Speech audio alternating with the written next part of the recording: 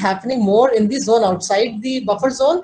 Inside the containment and buffer zone, the activities are much, much limited. So in case, but even though the activities are limited, any person who is accessing healthcare in the COVID or non-COVID hospitals may be provided sanitary napkins on request, but provided the risk to the health is not there.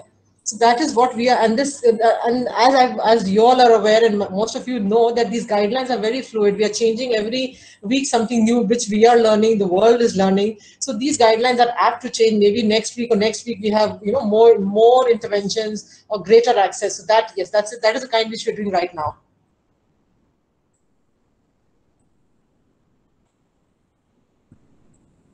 Okay, Zoya, thank you very much for that. I'm sure panelists and participants will have a lot of questions for you, but we'll come back to that. Now I'd like to introduce Dr. Nandita Palshetkar. Nandita has been the past president of FOGSI, which is the Federation of Gynecologists and Obstetricians Society of India. And currently she is the president of this association in Mumbai. She's an IVF specialist and she heads the department at the Leelavati Hospital in Bombay. And my question to you, Dr. Nandita, is, in your experience, what's the current status of research and evidence in India on the association between unhygienic menstrual practices and the risk of reproductive tract infections?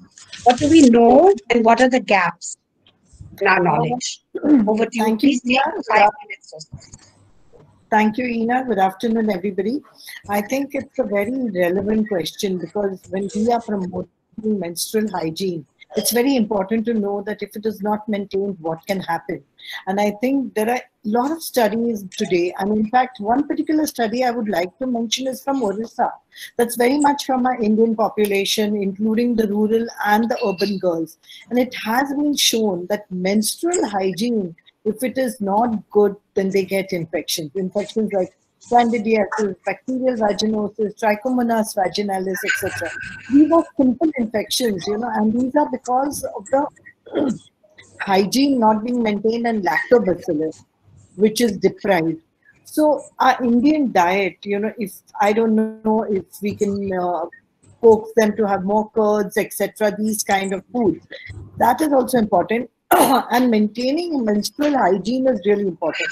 Most of the studies have shown that if you don't, control this infections, they can lead to problems, especially in pregnancy. You can have preterm birth, infections, small babies, etc. Otherwise, you can have pelvic inflammatory disease, which means that the whole genital system is blocked, and you can actually have infertility because of that. And of course, the infections also make them more prone to sexually transmitted diseases. So these are some of the bad effects of menstrual hygiene leading to infections.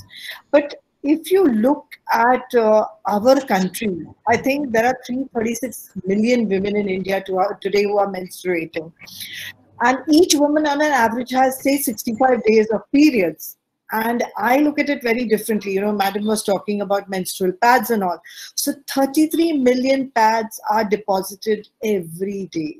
So I think we all together, especially this COVID environment, it has made us more open to green. We've realized the amount of, pollution and everything that we're causing. So I think this is the right time to convert our girls. This is the gap that I feel, that we should promote reusable pads, the cloth pads or the biodegradable pads. The second is the menstrual cup. Actually, it is the simplest, very easy, and very clean if the girls are taught about hygiene, how to use it or not. And there was a meta-analysis, which is a study of many patients, like 3,000 plus patients, which actually said that if the girls are taught properly, menstrual cup does not cause any problems. So I think those are the things that we can really look at. And if you look at the gaps, which I find, basically a girl has to be taught, she should be treated with dignity. I think we have a lot of cultural, social problems. So dignity and, discomfort of fear, that she does not feel scared to tell people that she's got a period. I think those are the points that we must hit home, and like restrictive behavioral patterns or expectations that are there. And of course, you know, the physical environment, our Prime Minister has gone out of his way to create toilets and all, etc. But I think that's very, very important when you want menstrual hygiene, because not only providing sanitary pads and napkins, but also for them to clean, wash, you know, do body washes. It's not only wearing the napkin. So all these, I think, are very important and should be addressed. And of course, I think what Soyaji has said perfectly well, that handling the MHM during emergency situations is extremely important. And I'm so happy to know that the Ashas and the, you know, are going that last mile and providing hygiene products to the girls, because in school normally we get them. You know, in Mumbai, the municipality has installed sanitary vending machines in every school, and they get a coin and they get those pads. But now, since they're sitting at home, they will have this problem, and I'm so happy to know that this is being taken care of. Thank you, Ina.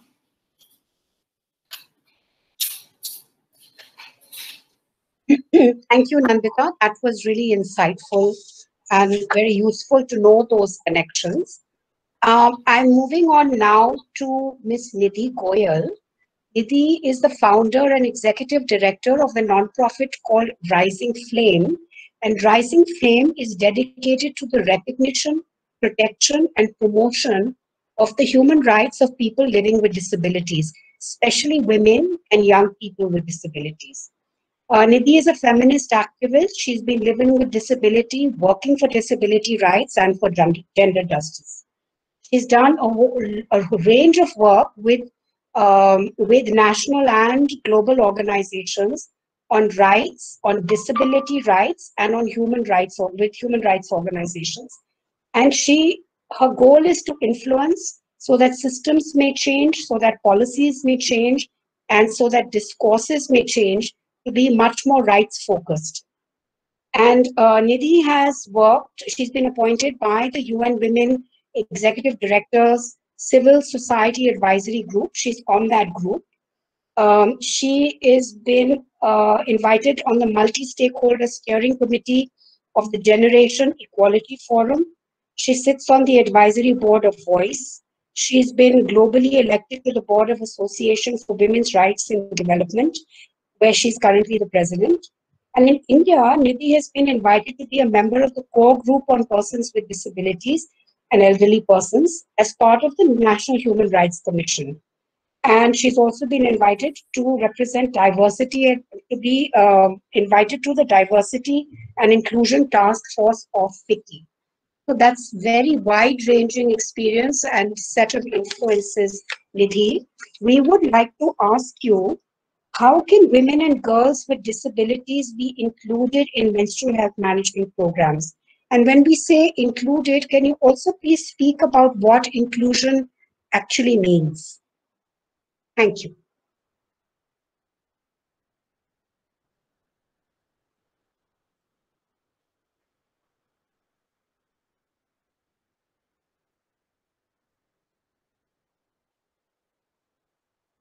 Nidhi? Nidhi, is your...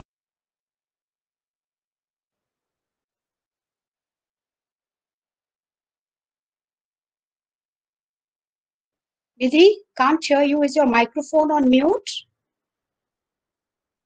Or is it just me that can't hear? No, we can't hear her. I think her mic is on mute. Yeah. Can you hear me now? Nidhi, yes, this is okay. Thank you so much. Kept, turning on and off my microphone. There's some issue within the settings. That's absolutely fine. So I think I'll just go. Thank you so much for that introduction, and thank you for having me here.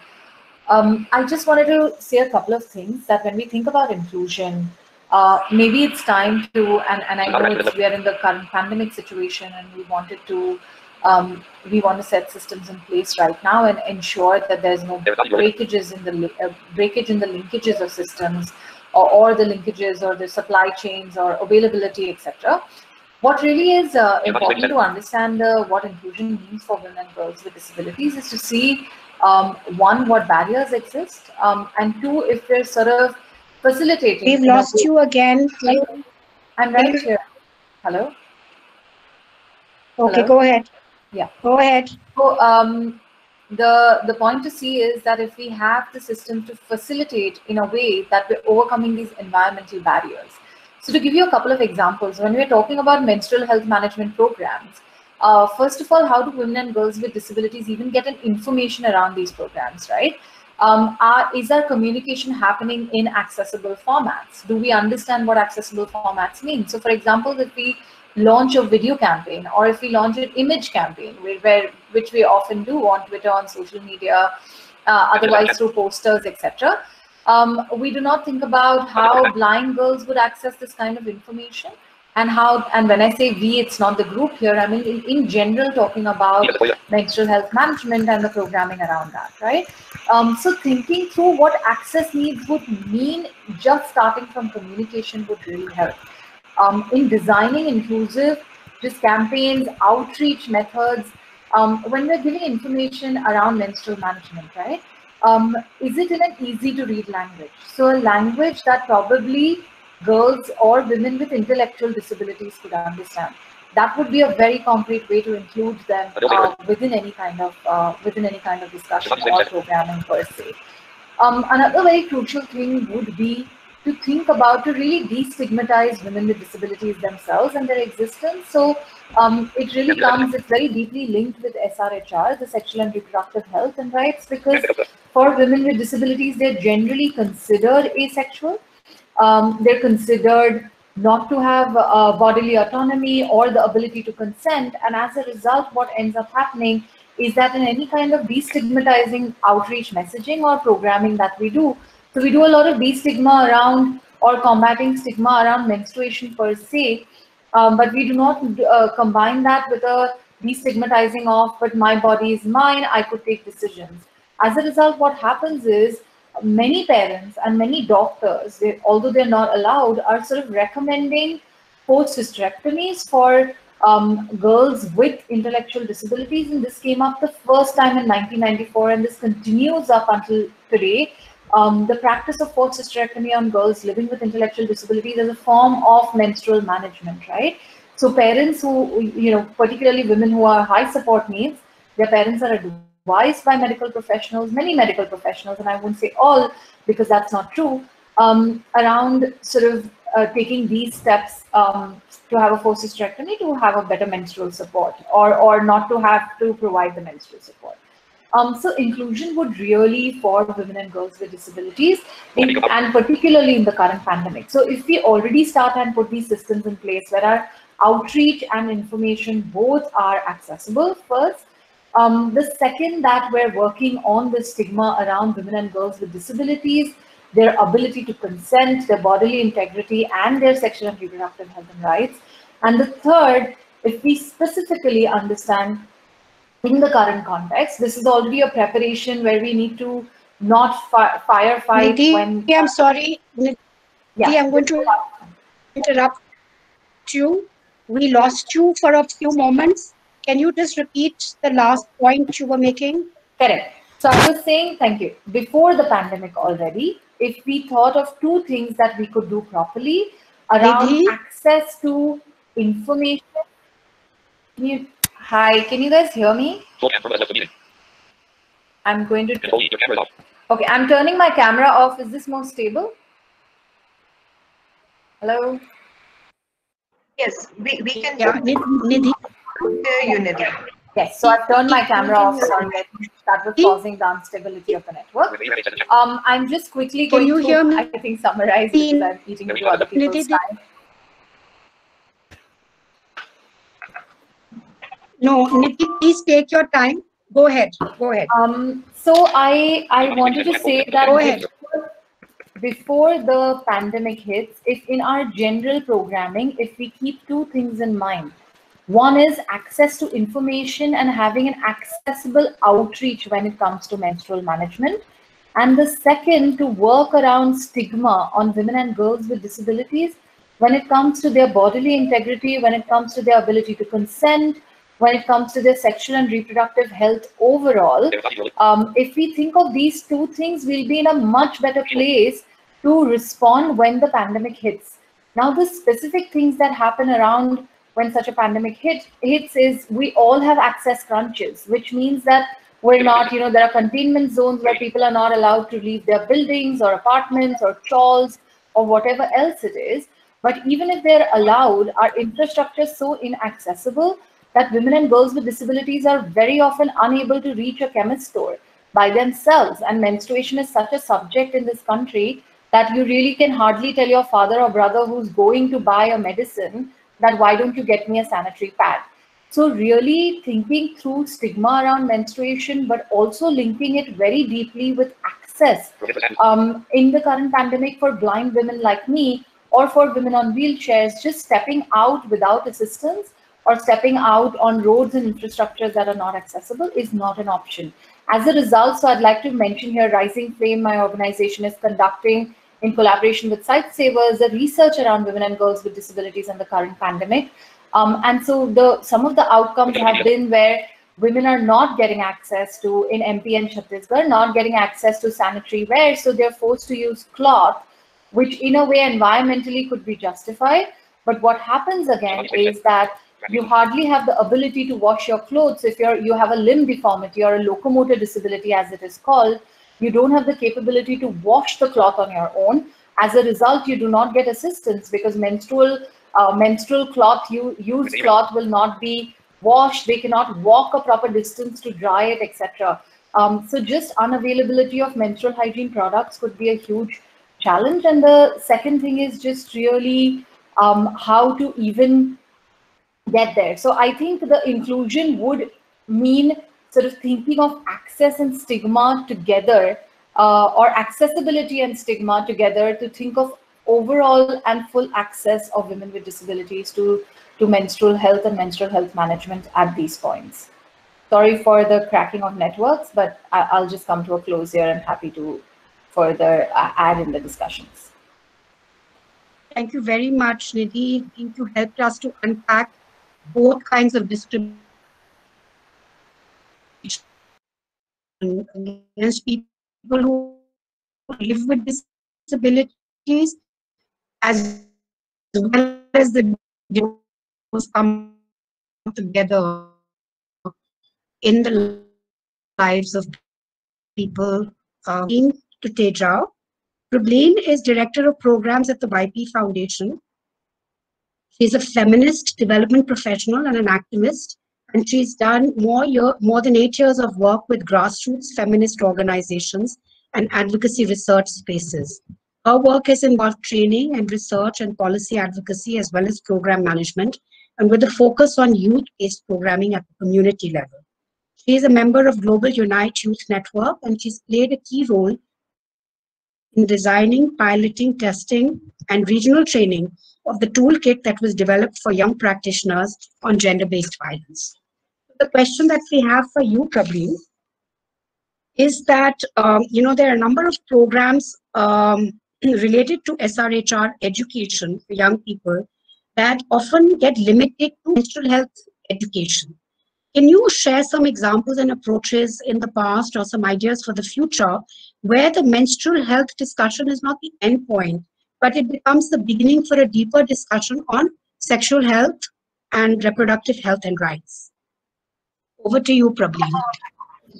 Thank you, Dr. Hina, and thank you, Nidhi, for bringing home some very resonating points around rights and stigma-free work. And I think let me just begin by saying that menstruation and sexual and reproductive education in our country especially have been issues that have seen their relevance in national and global commitments that the country has made. But unfortunately, they have faced all forms of backlash to be able to have a comprehensive approach.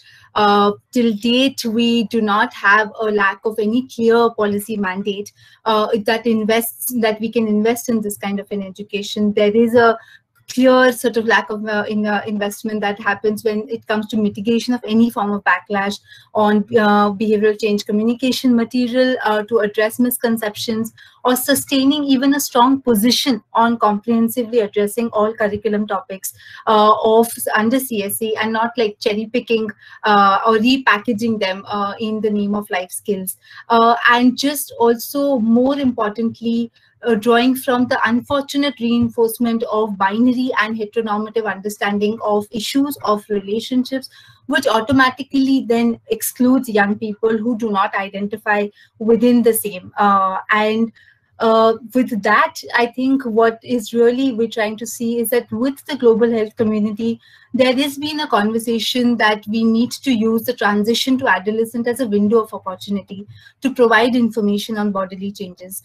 I'm sure most of us, even here, who started our menstruation quite early in our ages, we don't have the most fond memories of the first menstruation. It is this burden of the same stigma, the social taboo, and the patriarchal norms that then have used that episode in our lives as an onset to further widen the gap of access to information and right to decision making. There have been situations where adolescent girls are forced in transactional sex to obtain money for sanitary pads, something that Nidhi touched upon, of the kind of gap that has happened with menstruators not being able to talk to their families to procure menstrual management products during lockdown, and also just because of the social stigma and unperturbed silence in families. The supply chain getting affected in the recent pandemic. All of this, I think, the point really to draw is that menstruation is not a women's health issue. It is an issue of bodily right and dignity. In the CSE curriculums that we've had at YP, our sessions have very specifically, the attempt has been to talk about menstruation, to provide comprehensive explanation, because we feel that menstruation regulation is a key to sexual and reproductive self-determination. It is critical for program interventions to understand that a concept cannot be abstracted from its milieu, and that it is important to hand over complete control of information as one's right. We provide conceptual clarity, therefore, from erection, ejaculation, sex, menstruation as contingent on comprehensive knowledge of one's sexual autonomy. And that, I think, should be a prerequisite for all adolescent-focused programs. I think one key thing that happens in menstrual health education and counseling work is that they often limit, and rightly, as you were pointing out in the question, that they often limit to conversations around supplies and maybe further to hygiene. I think what really should happen is we must start integrating those with conversations around pregnancies, contraceptives, STIs, RTIs, and abortion counseling, because it is about pro-choice and pro-rights, because it is an issue of dignity and equity. And empowering adolescents and young people with information about their bodies can only help increase their confidence and improve their communication skills, so that it gives them the tool to articulate their consent and report violations without fear of not being believed or not being heard. And I believe that's also our collective vision too. So, yeah. Over to you, Ina.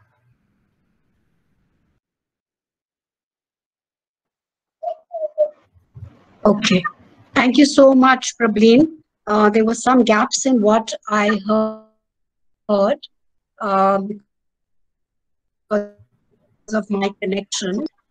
Looking to the time, I'm going to first take some questions from the audience, and then we will take it from there. There are two questions for Nandita. Nandita, can COVID spread through the vagina? The question is not about whether it can spread through sex, but just while using menstrual products like cups and pads, can it spread? Can it go through our hands to the surface of these products and inside our bodies? This is one question. And a second question for you is that, is there any health impact of commercial sanitary pads which are available in the market, as it includes bleaching chemicals, and does SAP affect our vagina? So, Nandita, could you take those two questions, please? Okay, thank you, Ina. I think those are very relevant questions. The first one is COVID infective? Now, COVID is a virus which is transmitted through aerosol, through particles, fomites. So if you are COVID positive or you have touched a surface which has COVID on it, it can get transported onto different surfaces. But that's why what is important is hand wash. Hand hygiene is very important. So when you are opening these products, when you are using these products, it's very important to hand wash or hand hygiene. Now, all the studies so far on pregnant women, delivery, etc., have shown that COVID virus is not seen in the vaginal secretion, at least so far, whatever we have. Yes, there are studies which are showing that semen contains 15% of the patients who are positive may contain the RNA. Why are the RNA of the virus in their sperm sample?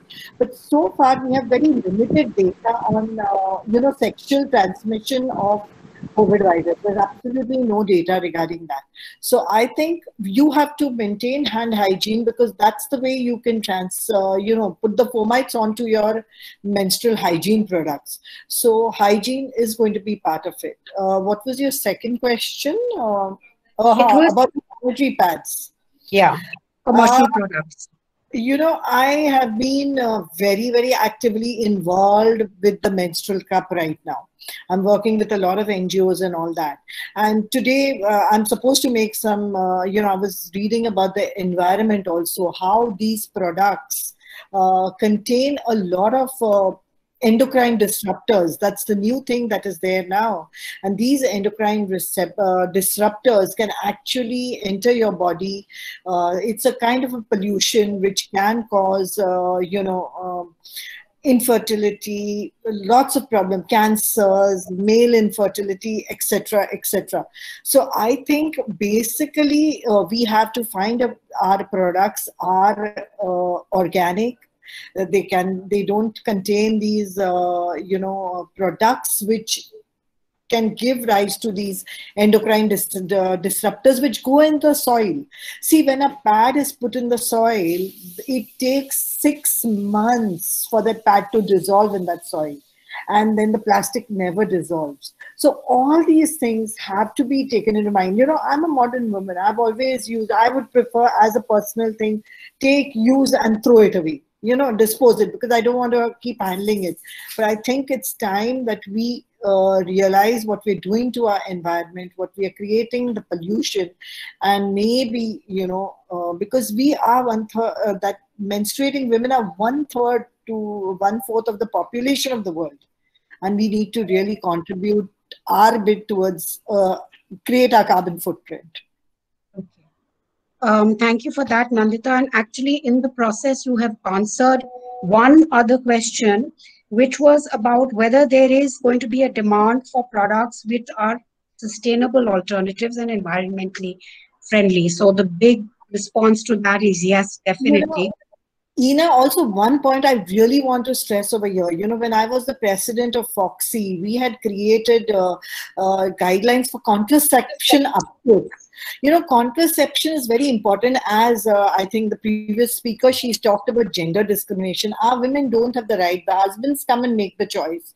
So that is there. And I believe that a bouquet of contraception should be offered to the woman, or a bouquet of menstrual, anything. I mean, she should be given a choice of which to accept, because however poor or rich she is, she has a right. As we said, it's a menstrual hygiene right. It's a right of a woman to be able to be accessed, and then she can decide which is better for her.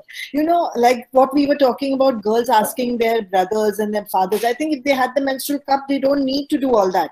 They can just wash it, maintain it, clean it in the silica, and these cups don't even need any sterilizing or anything, just plain washing with soap and water. So of course it creates a problem in those situations where we don't have water and hygienic conditions. But I think a bouquet should be offered to all women. I mean, I'm very happy the government is going out of the way to provide pads and all, but I think we are in the next step now. The government is doing a lot of work, and I really appreciate that. The next step would be to offer a variety of choices to the women. Thank you. Okay. Thank you so much, Nandita. There's one question now to UNFPA. So I'm going to ask Shobna to please address that. It had come up in a previous discussion, in one of the previous webinars, about the inclusion of sanitary products in the time of crisis. So Shobna, can you take that question, please?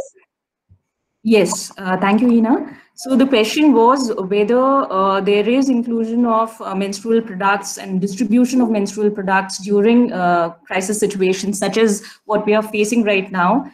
So yes, to some extent there is.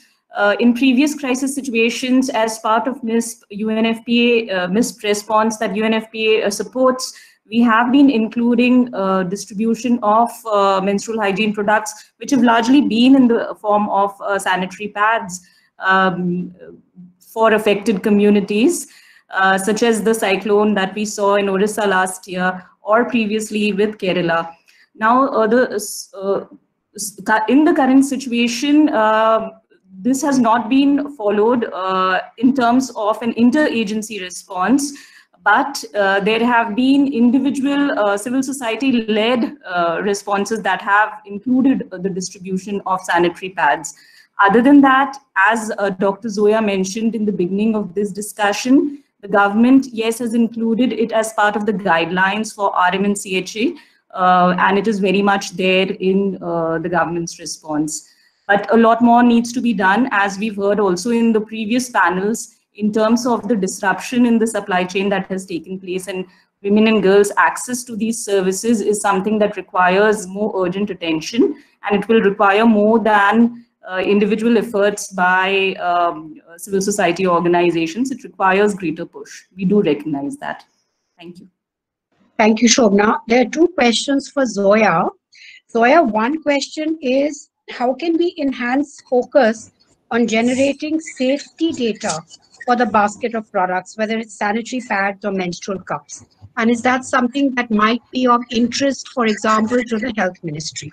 And the second question for you is that areas that are containment zones, how is it that we can get products to those areas particularly and safely? And, you know, is there a possibility of breaking this taboo that men can't be asked to either bring or take the product?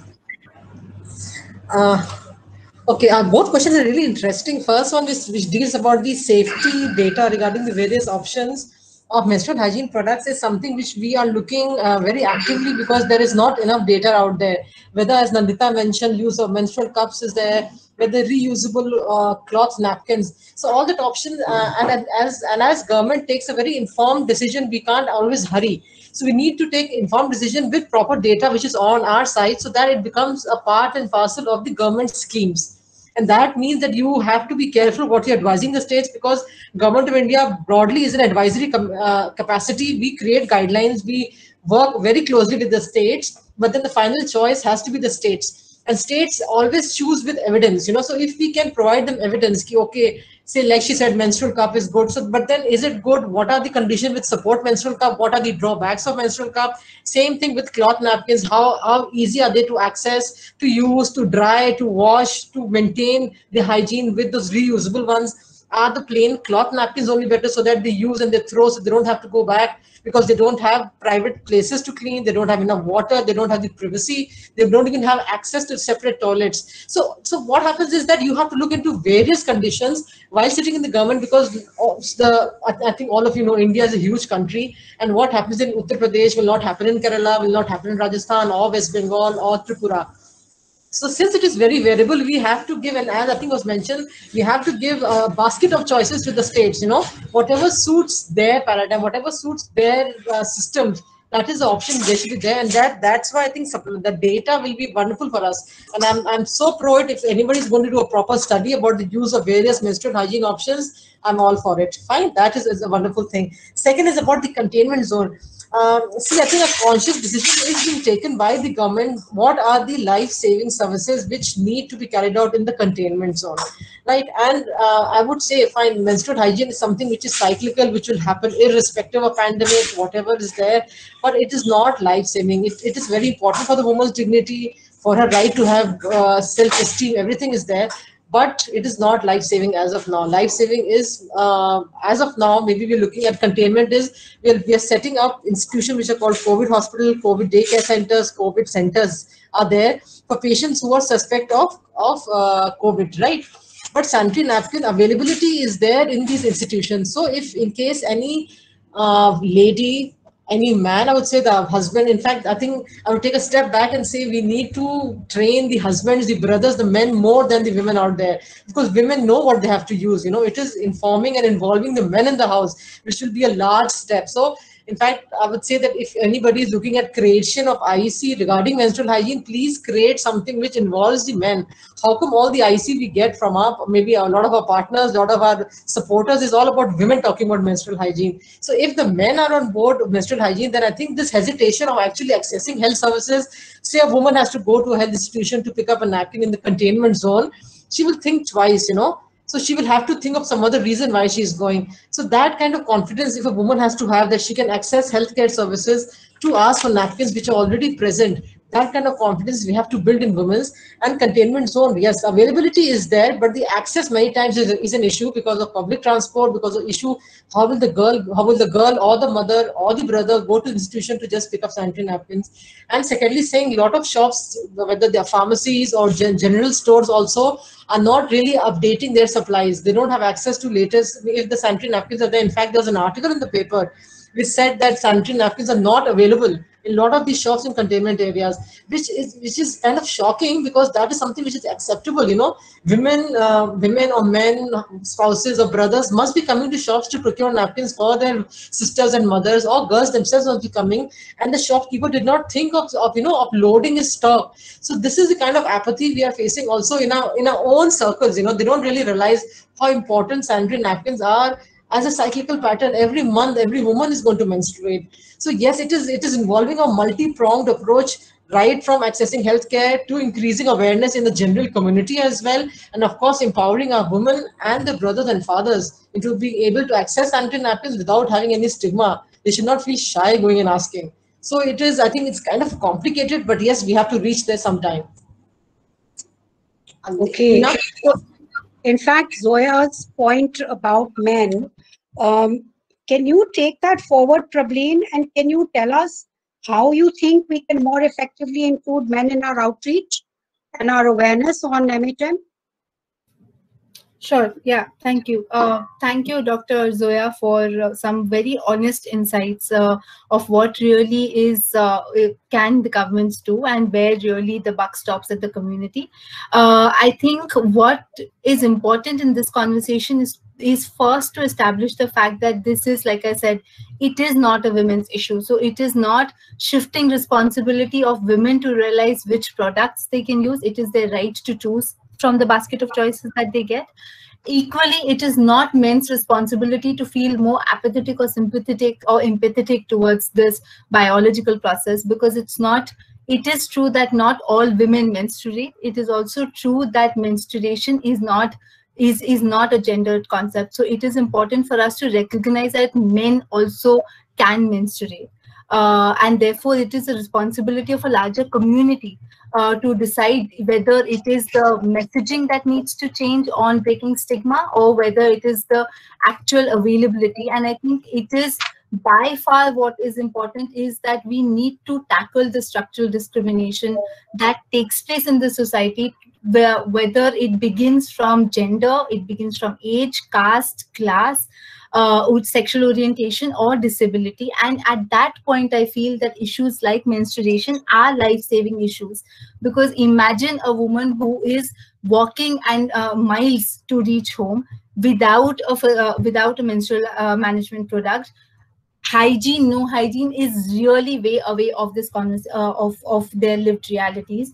In that concept, even if we have sensitive men around us, the whole refutal that has happened of her self-autonomy and rights is completely their lived reality at this point. So it is important to shift this discourse of menstrual health management on how to manage, but to actually talk about how to give complete control on menstruators' bodies, so that it is not the social conservatism that guides our programs, that guides our communication material.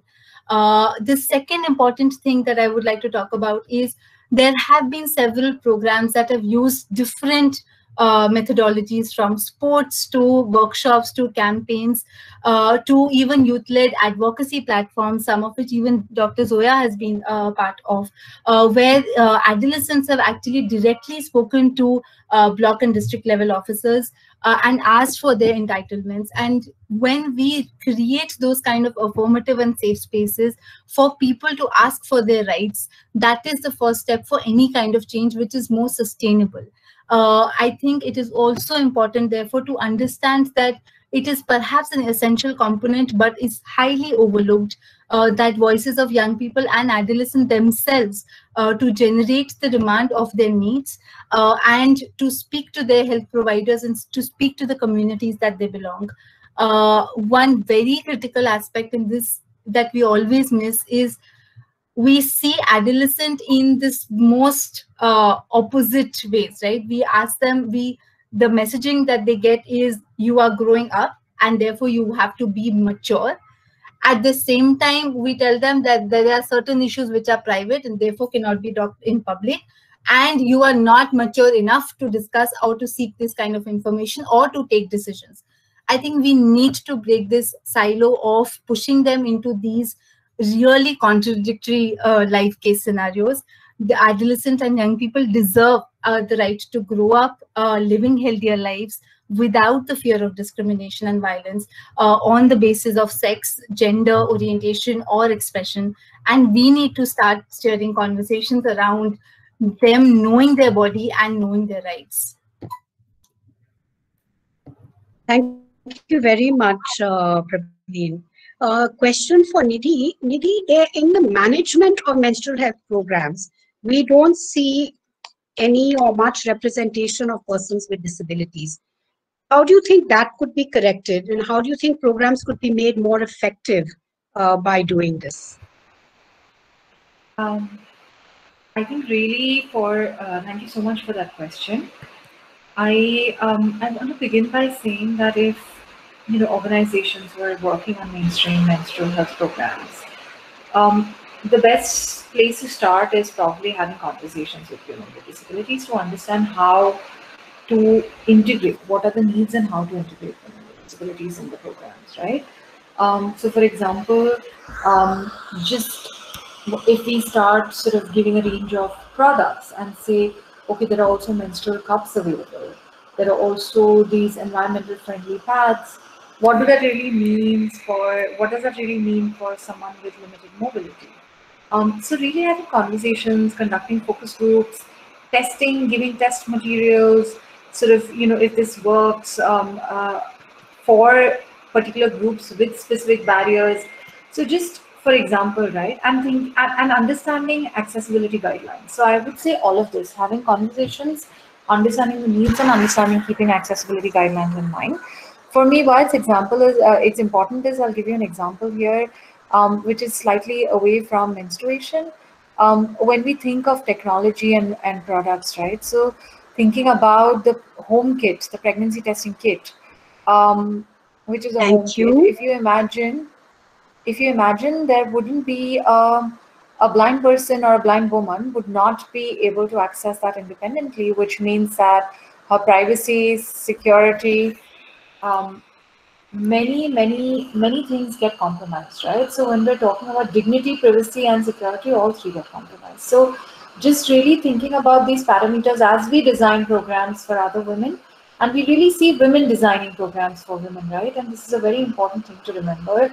How would we feel about a bunch of, if we had a committee to design menstrual health programs and there was not a single woman on that committee?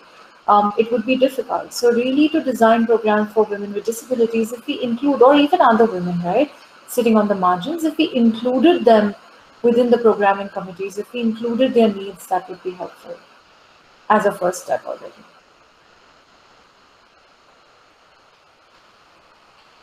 Hello. Thank you very much for that, Nidhi.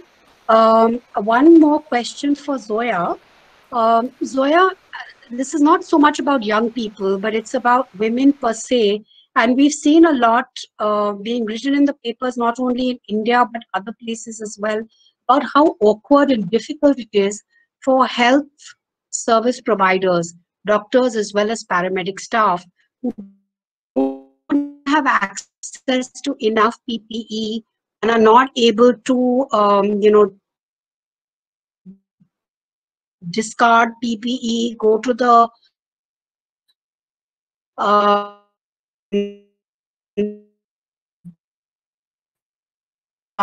bathroom to change their pants. Some of the stories that have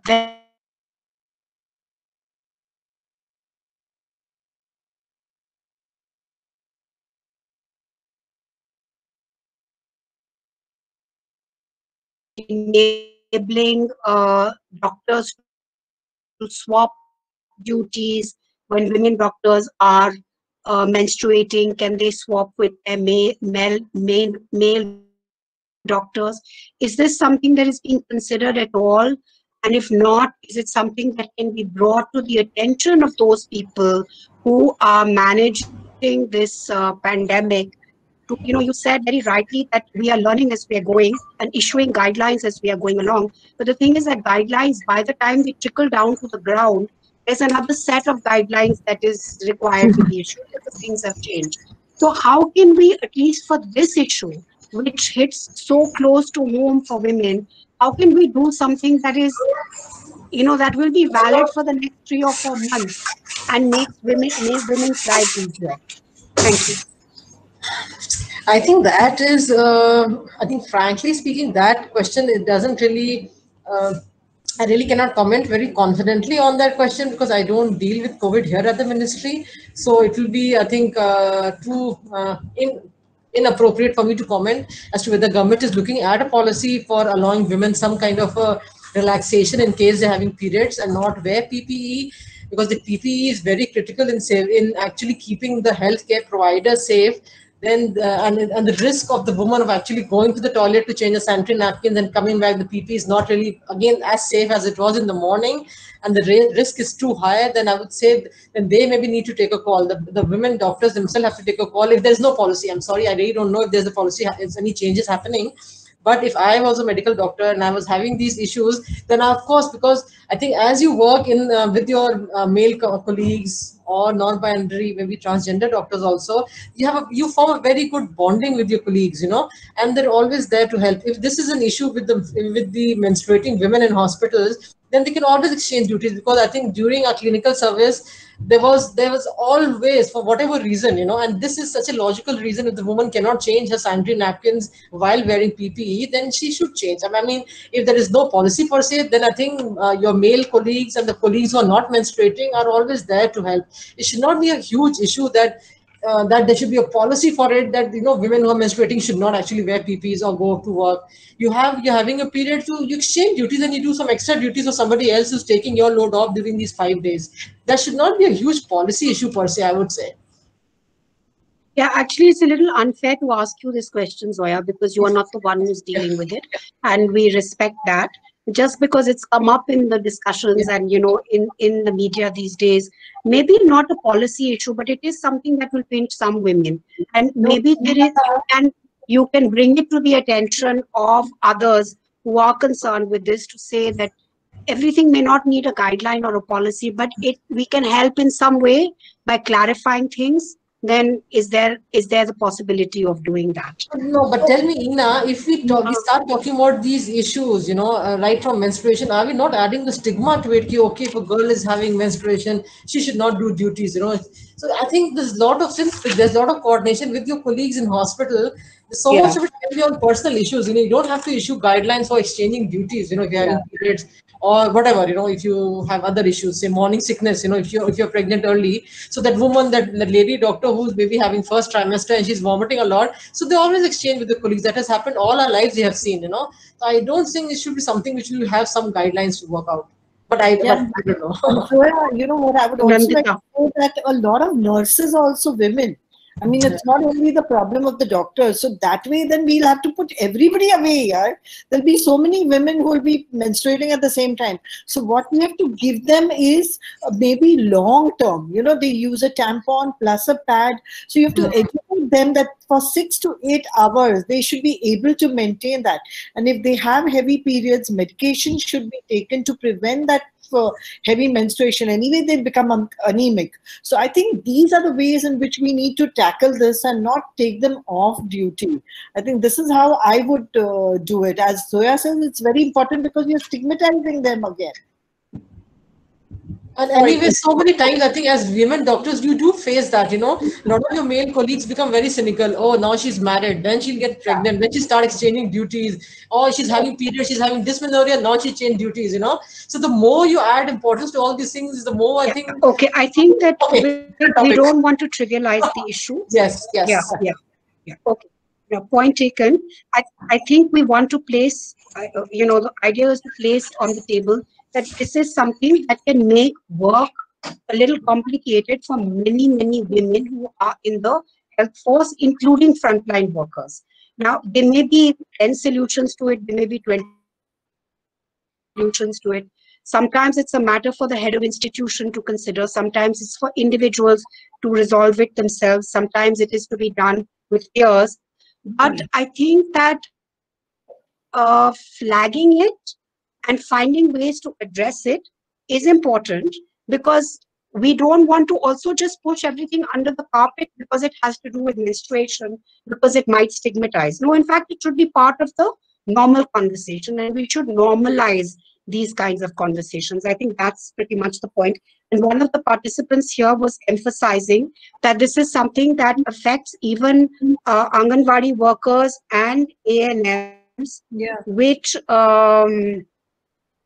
who have to, travel distances, don't have access to toilets. Actually, people need access to toilets irrespective of whether they are menstruating or not, but more so for this reason. Okay, we're 1 minute short of closure. So I'm not going to take any more questions. I'm just going to take this opportunity to thank our panelists, Zoya, Nidhi, Nandita, and Prableen, for their insights, for their openness, and for sharing their thoughts and views. It would have been actually nice to have another half an hour to be able to speak more in depth on some of these and to find more ideas, more solutions as well. So we leave it here. Thank you so much and to the participants, as well as to Menstrual Health Alliance for initiating these conversations. Thank you all. Thank you. Thank you. Thank you very much. Thank you all panelists. Thank you, Ina Thank ji. you, everyone. We will leave the chat box on for another 5 minutes in case you want to exchange emails, share your comments. But we will be getting back to everyone who has given us the emails and the RSVP with resources from this discussion and from the discussions in the morning on waste management technologies, as well as on-ground innovations for menstrual health information and products. So we'll be sharing those resources. So if you've not RSVP, please do put in your email there so we can get those resources to you along with the recordings for the webinars. Thank you so much, everyone. And belated happy MH Day. Thank you. Same to you. Thank you. All right. Bye, everyone.